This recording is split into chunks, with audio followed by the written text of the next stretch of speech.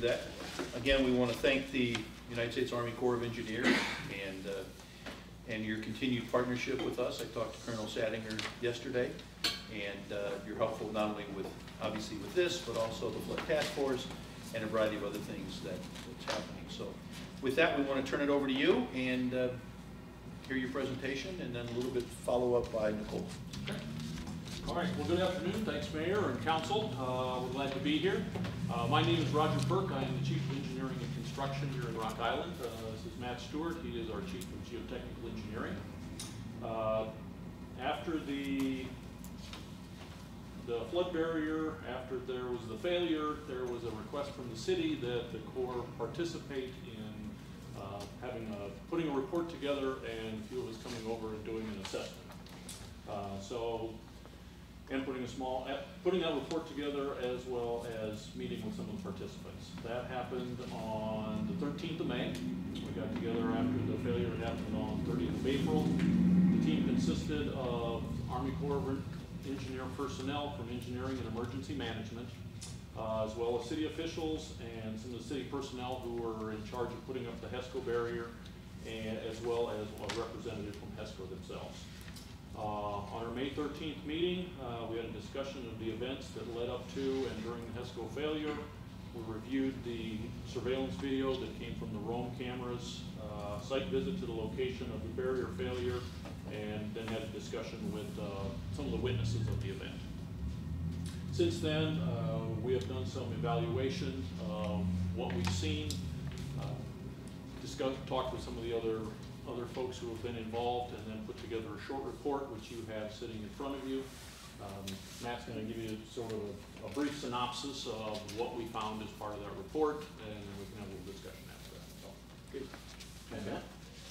Yeah, good afternoon. As Roger said, I'm Matt Stewart, the Chief of Geotechnical Engineering for the Army Corps. So I'll start with the engineering evaluation, we call it. It's not really an analysis, because we approach it different than we would with design. It's more of a forensic look at what happened at this particular location. So some of the factors we would use to design a structure like this, we don't know.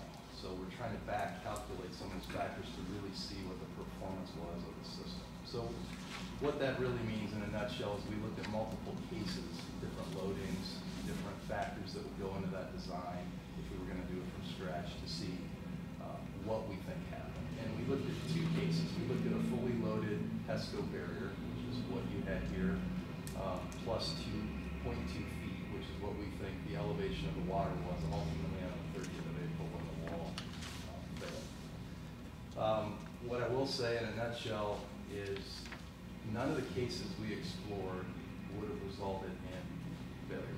The system should have performed as designed after it was installed. So without going into all the details on the analysis piece, that is kind of the bottom line up front. So after we looked at multiple 8 loading cases, as you see in the memo, and for sliding failure stability, and 4 loading cases for overturning, they all came back with acceptable. So something else essentially was the cause. There's extenuating circumstances that we lay out in the recommendations piece that I'll go through in detail with you now. So most likely, first of all, I'll describe what we think actually happened. So what happened was the HESCO barrier was loaded to the top. Essentially, it was loaded beyond the top onto the sandbags that we saw the day of the inspection. It caused, for some reason, outside of that, if everything was as designed, we don't think this possibly would have happened, other than things like rainfall, wet pavement, loss of sand in the HESCOs, things of that nature that reduced essentially the resisting force for the wall against the water. So of all the cases we looked at, like I said, they all passed. So what we think happened was, due to some of those extenuating circumstances, the HESCO basket started to slide. And once it slid, it caught and it rolled. And that's mostly based on, like I said, things that we can't completely quantify because we weren't here during the failure. So, some of the recommendations that came out of the report, there's a couple categories of recommendations. One for future temporary flood installation, and then the other for monitoring. So obviously, we would add height in the form of another HESCO barrier, would be our first recommendation. Once the water gets to about 2/3 the height of the HESCO, that would be our recommendation for a trigger point to install a second line of HESCO, which I think will happen. Lateral support, if we are going to stick with one line of HESCO for whatever reason, we suggest adding lateral support behind the HESCO wall as a secondary means of resisting that loading. Another observation was the sheeting that's required on HESCO that goes under the HESCO and then wraps around. We would recommend that we don't wrap that all the way around to the dry side, protected side of the HESCO, but keep that open so we can do much better inspection and observation of the system during performance. These are temporary systems, as you know, and they have to be monitored as such. If it's completely encapsulated in plastic, it really limits the ability to do that.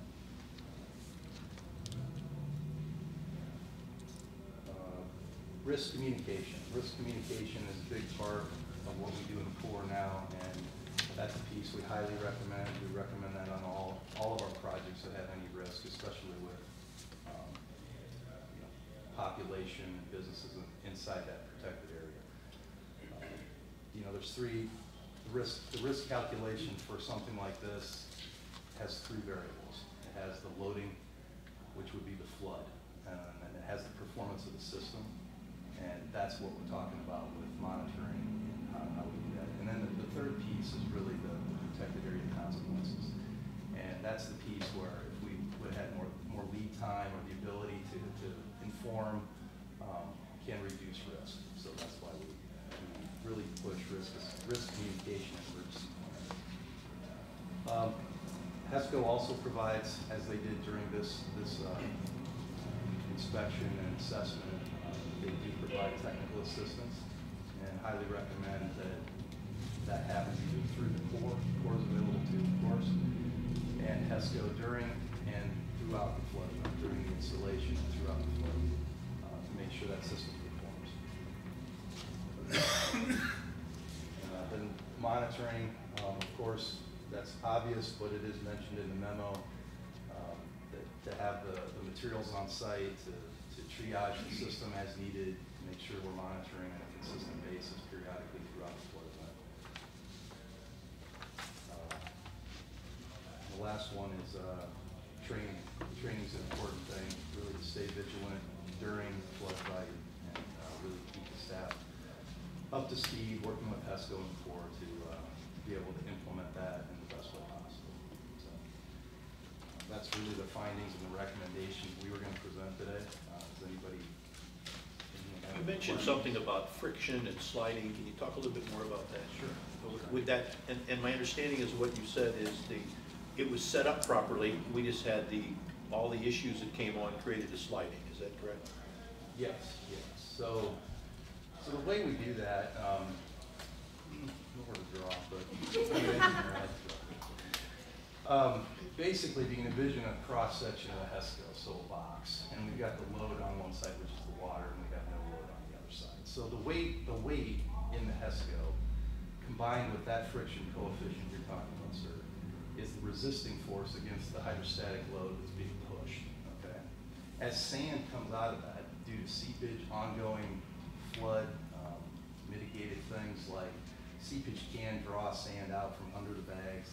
There's no bottom to the basket.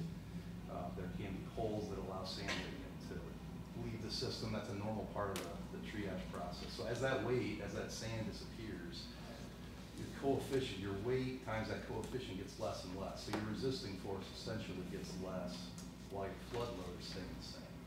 So that's really, And that created the sliding.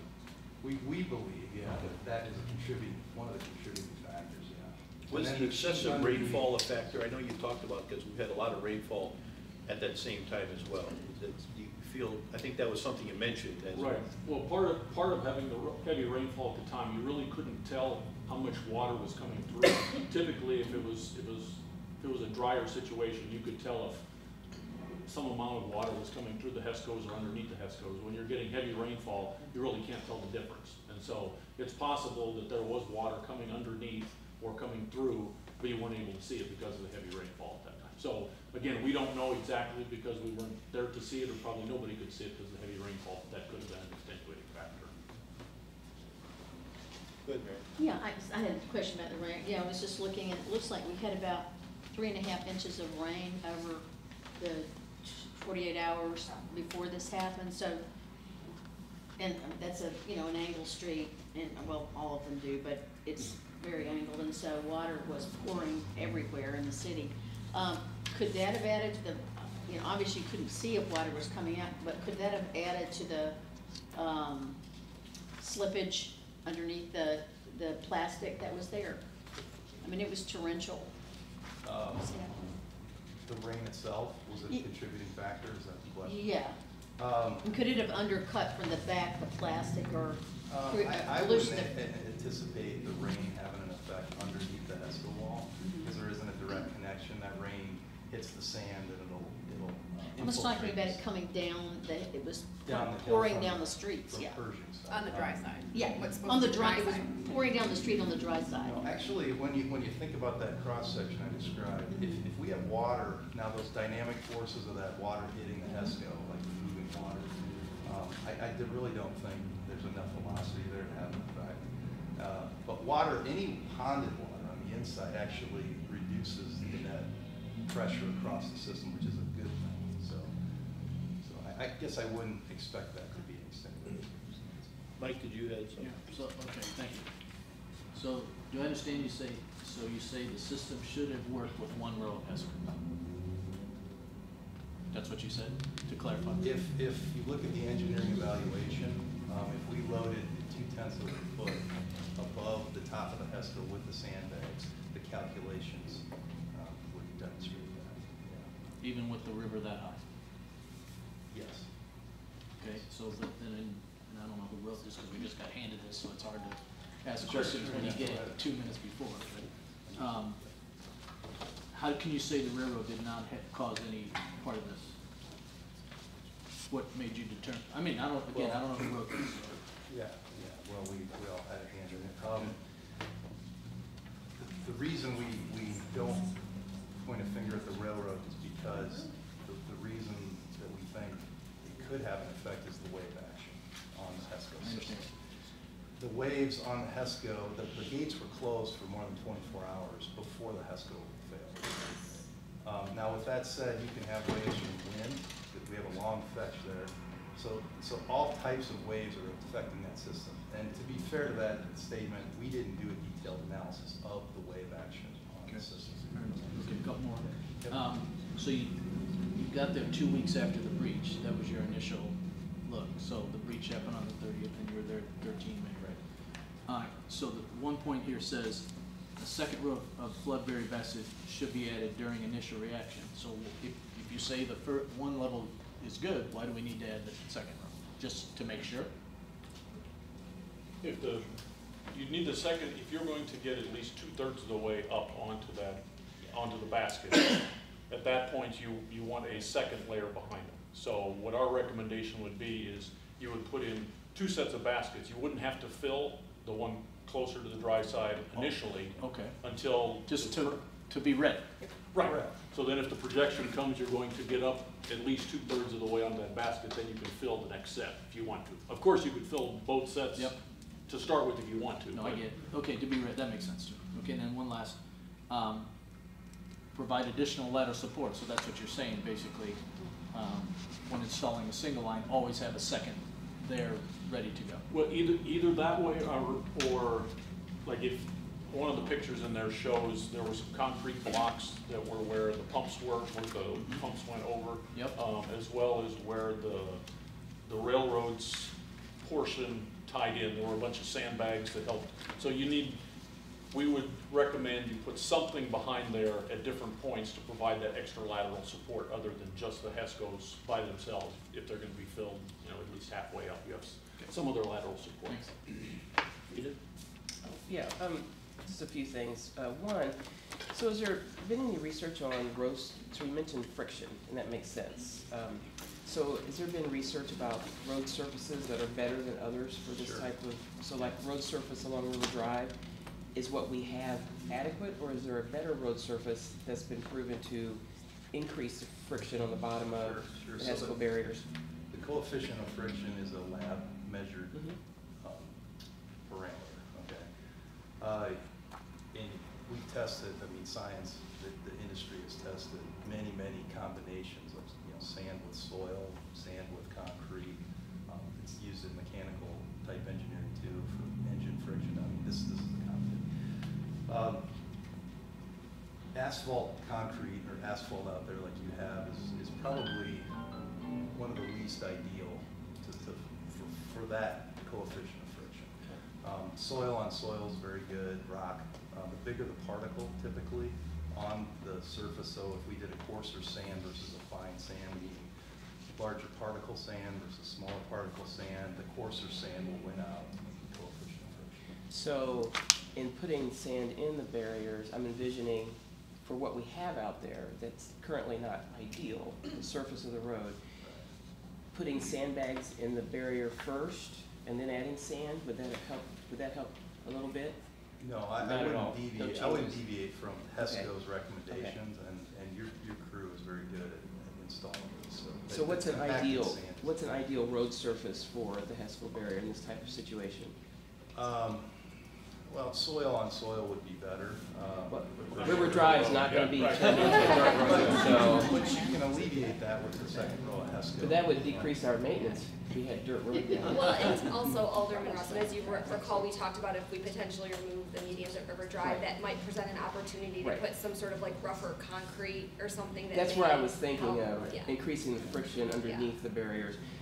Couple other things, so there was a failure in Burlington, and they had 2 lines of HESCO barriers, like you're suggesting in the document, one on the riverside and one behind support, plus another line above. Are you familiar with that? Did you look at that at all? We're familiar with that, but Any- we didn't do any forensic type Okay. evaluation. Do you know why that theirs failed? Because they had that sort of pyramid shape.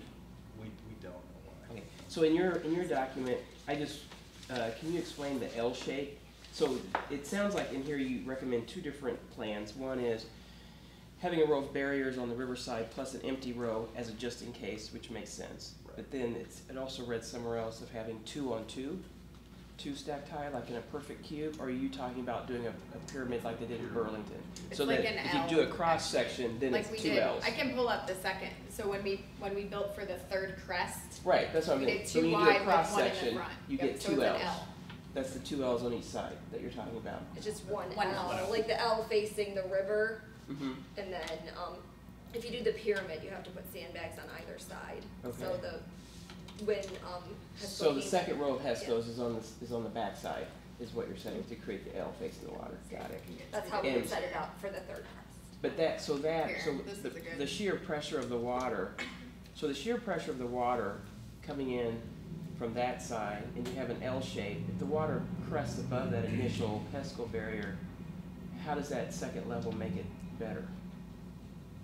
Or is that second level of HESCOs just there to add weight to that first level to keep it in Well, if place it so that goes- the friction piece if it- doesn't happen?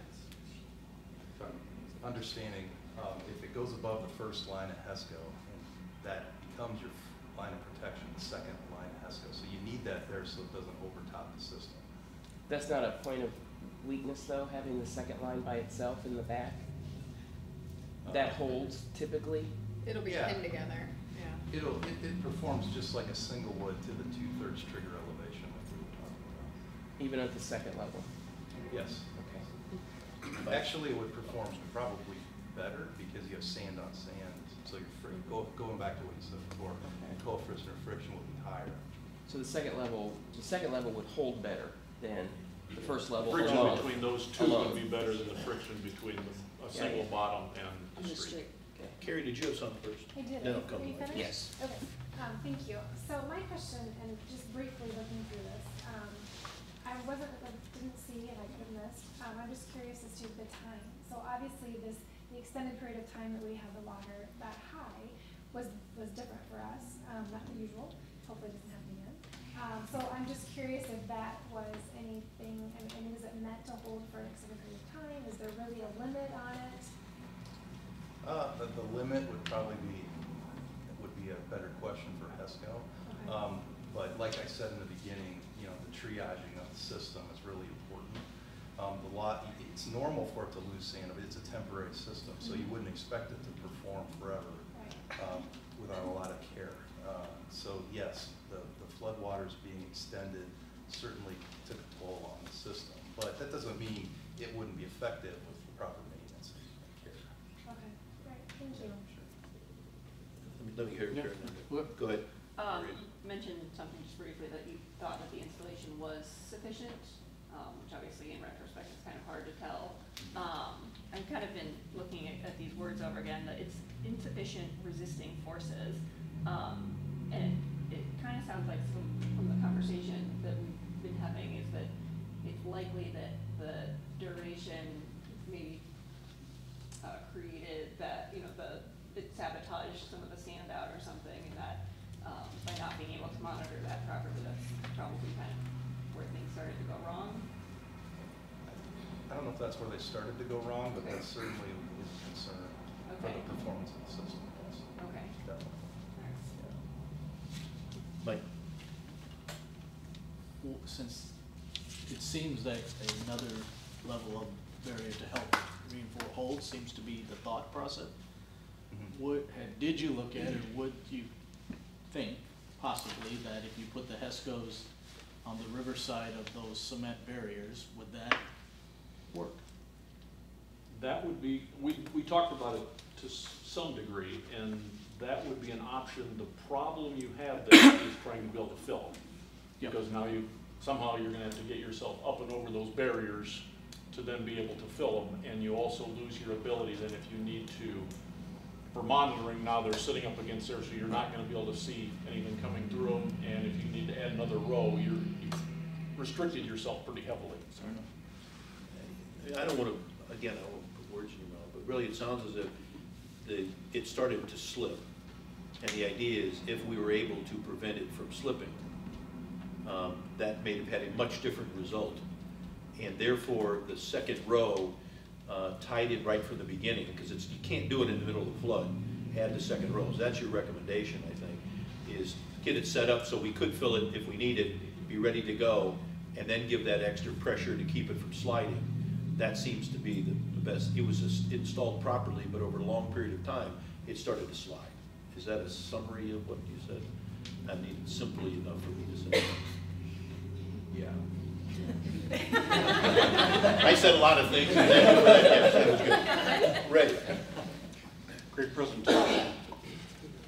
I think the city crews have done an incredible job in flood management, and the HESCO barriers, they've done a great job there. Unique situation, great recommendations. You know, next time, whatever happens, you know, Public Works will be prepared for reinforcement, but just an incredibly unique situation that happened this year. And so even if we would have done L-shapes, there's always a possibility 50, 60 days of rain and holding back 15 foot of the Mississippi. Even that could fail. So great job for the crew, Team Davenport, and we'll be prepared better next time. And you know, thanks for the presentation. Rita? I just had two follow-up.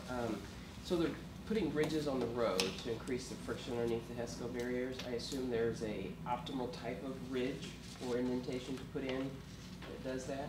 Did you talk about ridges? Like the ruggedized concrete. Yeah. Oh. So if the road needs to be, if we would have had more success of this notch sliding, increased friction of the road, if we remove the medians, we could rough up the road. So I think of the ridges on the side of the highway when you kind of slip over and it wakes you up. So is there an optimal ridge that if you use calculations, that there's an optimal shape of that ridge that works the best? I guess there probably is. I wouldn't know off the top of my head. But I guess my focus would be on the weight of the sand in the basket, because we know the basket should perform if it's filled properly and aligned properly. The second row, just to sum up, the second row is really there to deploy quickly in the event you have to go above the 4 feet.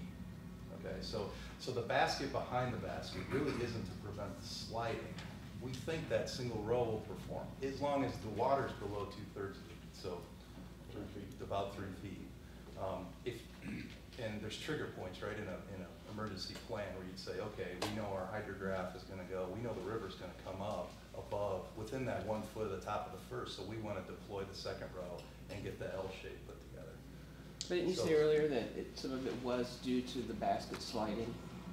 Yes, the failure mode is the sliding of the basket, but I would say the more important thing, other than the coefficient of friction, which is important, is the ability to get the weight there, the weight of the sand.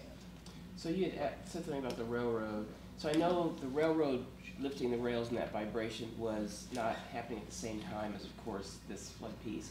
But if the baskets are put into place and they're all linked together and they're settled in their position, and you have strong vibrations come through, would that have dislodged the baskets just enough that sheer pressure coming from the river, even if it's 2 or 3 weeks separated, would have been enough to maybe alter what I'm thinking of, the friction between the baskets and the actual ground? Because I was down there, so my office is down there, and I watched the railroad lift the tracks and lay the gravel, and it's impressive process that they have, but it also creates quite a bit of vibration on the ground itself that reverberates out. So you didn't find any connection at all, even with a time distance, like 2 or 3 week gap between the raising of the rails and movement of the baskets? To be fair, we didn't delve too deeply into the vibration piece. We talked about the wave action piece of the trains running through the water. I asked, it just makes me think of like earthquakes. You have an earthquake, but then the vibrations that ripple out actually can impact, miles away. So one of the advantages of sand is when it does vibrate, it settles pretty quickly. Yeah, it does. If that was a brick structure or some other, structural, possibly, but in this case, I would have much more expected it would have happened as a train was going by, as opposed to 24 hours later. To your point of the sand settling, I actually spent some time researching HESCO barriers, and fascinating product. Some of the HESCO barriers used in our military applications overseas are still standing 20 years later. So with no That's what they were initially designed for. With no maintenance, so there can be some permanence to them, depending on what their use is. But to your point that the sand settles, it really does settle, because that's evidenced in other areas of the world. All right, thank you guys for all the time in the field with us. It was pretty muddy that day, if I remember right. And then Nicole, so we got the reports and had the time to look at, so if we had a flood come tomorrow, what modifications would we make in our current flood plan? Nicole's run those by the board as well, but we wanted to share that with council. So what have we learned from this that we would do differently tomorrow? And some of this will be rehashing because you all asked such wonderful questions. And in addition, for the media present, this is on our website now, the full report and slides available for viewing there. And of course, the flood task force is, of course, getting this. As well. They'll be presented next week. Yep. So, go ahead and pass this one. So, again, just to reiterate with the plastic sheeting, we confirmed this with the manufacturer as well. They said ideally it's 6 inches, no more than 12 inches under the front there on the water side. And then we did discuss the second layer and optimally the 2 lower layers being set up initially so they can be pinned together properly per spec at the installation. You can't pin them together post-installation because the full sand doesn't allow for the pinning. So if we do have a forecast above 20, we would then start working on that second layer up so that we would be ahead of any sort of flash flooding event as we saw at the end of April. Again, though, this is going to be condition specific, as they mentioned. There's wave action. We do get, when the river's that high, especially with wind, you do start getting wake.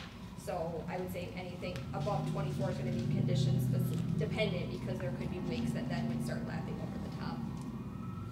So, Nicole, so then is your intent or thinking intent, anytime we build, we're going to have one set up, ready to go. It would be pinned together, not necessarily filled. Got that, but Correct. anytime we build, we Yeah. do. Yep. And that's specific to this area here, not all the areas that we deploy, the HESCOs would Roger need that. that, correct? And then, just the emergency communications piece, when, we did this year in March, do meetings, that were open to the public with, the businesses and residents, but if we do have to deploy the flood wall to do more direct communication with those that are in the impact area, additional, more structured training, we do training obviously, but, add some more structure to that.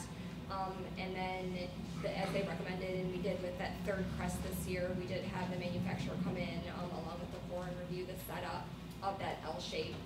And then again, we did hear back that we don't believe there's any, grant funding still tied to those median planters, so that is something we will be doing more diligence on and likely bringing back to council as far as, some of those median removals. Thank you. Thank you again so much. We really appreciate you guys spending the time, and I know this was not a short task for you, so appreciate you guys spending the time with us. And thank you for giving a little review of what we just talked about. It really was reiteration of, I think what I've heard is the staff heard what you said and took those recommendations into consideration. And I think everybody feels better that we had somebody of your quality and experience give an overview, because that's important. Even though we felt as if everything had been installed properly, but it's good to have somebody say, yep, and there's issues and all the things, the other conditions came into it. So thank you for that. Any other questions anybody has? Well, again, Matt, Roger, thank you very much. And you can hang out with us if you want, but you don't have to. We're ready to get back to work. Thank you. Thank you. And I'll mention to Colonel Sadinger as well, how well you did as well. And we'll see you next week. Yeah. All right, so calendar items of note.